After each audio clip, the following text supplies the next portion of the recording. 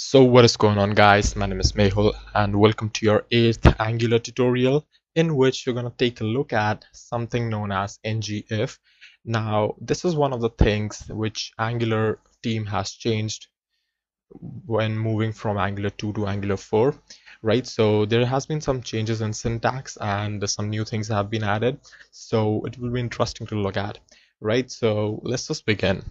Now, from Angular 2, if you remember, or if you have, any sort of experience with that, ngIf is pretty much like if your condition evaluates to true, then display that thing. Otherwise, obviously, don't display that. So right now, if you take a look, I'm in the app component and the application is running on my PC. So what I can do is simply go ahead and create a div which says this works. Simple as that. And as you can see that this works. Now what I can do is actually write something like asterisk ngIf, and this asterisk ngIf, you don't need to worry a lot about this asterisk. It's just syntactic sugar. It just decodes into a more template sort of syntax later on. Angular would do that for you. You don't need to worry about that. So ngIf, now here goes our condition, which is a Boolean result, literally, right?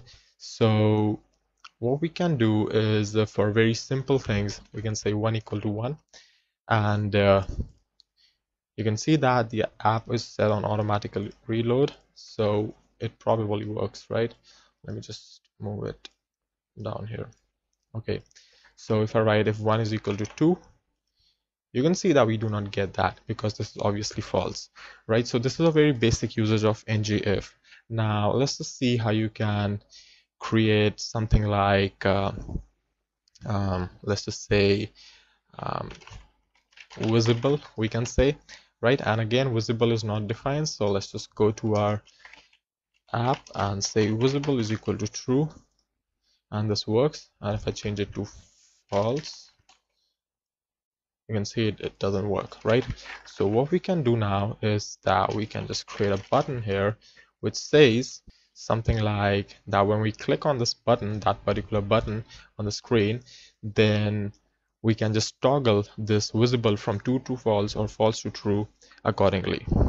So a very simple implementation would be writing button click, and again, I haven't actually explained this button click, why we are writing this in brackets, but I'm just gonna explain that later on. So just stick with me and just remember that you need to put that event in bracket right now. What we can do is now write our function name, or we can just do it right here as well, but I'm just gonna create a function which says toggle div, right?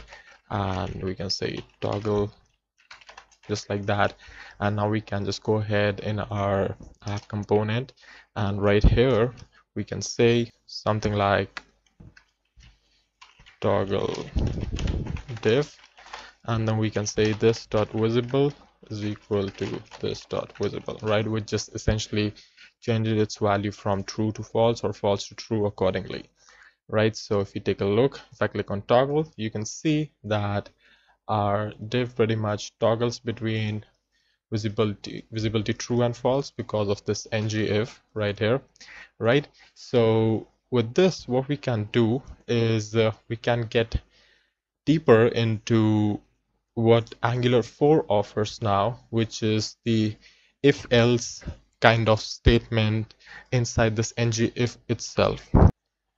So what Angular 2 does is, or Angular 4 rather now, is that it provides you with some syntax like div ngIf your condition. If it's true, then what you need to do, then a template, right? Else another template. Now essentially, if you write something like this div would actually never appear on the screen, right? So let's just go ahead and create a template. Now a template, you can create a template essentially with ng template for Angular 4 now. Angular has deprecated this template because it has been introduced in HTML, as a standard tag, and it will be actually pretty much included in future releases of the browser. So with ng template, you can create something like, let's just say, word or odd clicked, and I can say odd number of clicks, and I can create another template, even clicked, and we can say even number of clicks, right? And right here, what we can do is we can get rid of this button and say that, or rather, we're just gonna need that. So if ngIf is visible, then odd clicked, else even clicked, right? So first of all, our button is visible. So actually that means that we have 0 clicks right now. So there should be odd clicked, right? And make sure the spelling matches. Yeah, so if the button, if visible is true, which is indeed right now, then show the even click template, otherwise show the odd click template, right? So right now it says me even number of clicks. If I click on toggle, odd, even, odd, even, odd, even, like that. So if we take a look in the DOM, then you'll see that we are not getting this div anywhere in the scene, right? But what happens if I, or actually, as you can see as well, we do not get this works anywhere on the screen, right? So essentially this div is not in DOM tree if you are making use of then. But if you do something like just else, right? So in this case, it would show you this works and odd number of clicks. And now you can see that inside our DOM, for the visible, when visible is true, we are getting the div inside our DOM.